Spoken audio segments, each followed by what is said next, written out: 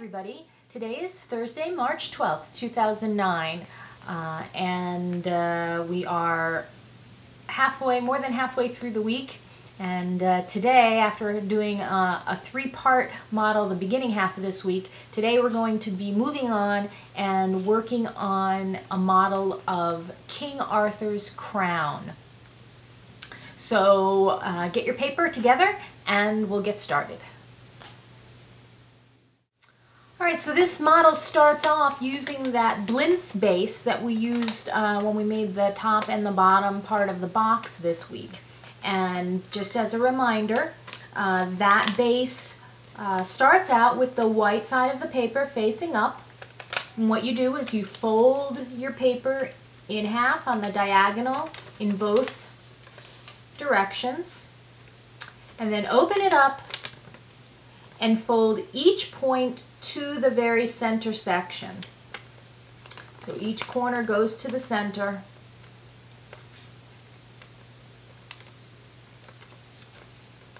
Like that. And this is the Blintz base, and this is where we're going to start off for our King Arthur's crown today.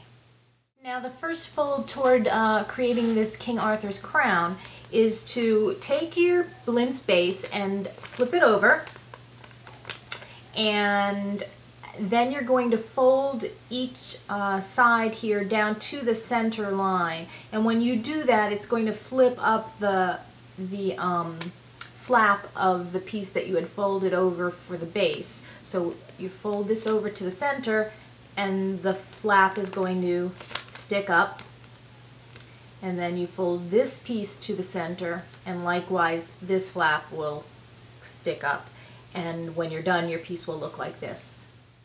Alright, now this is really a pretty simple model, and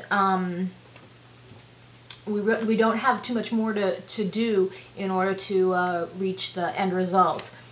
You've got your piece in it, it looks like this, and next what you're going to do is just push this flap out of the way so that you can fold down each of these corners, and then fold it back up and do the same on the bottom side. Just put it out of the way so that you can fold up the corners, and then finally open these two flaps back up. And now it will look like, once again, like a perfect square. And basically that's it, because now what you're going to do, you open this flap up like this. And when you do that, it will pop up these points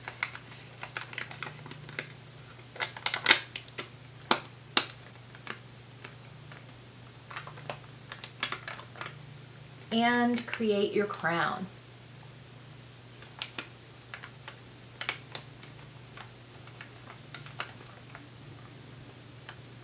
There you go.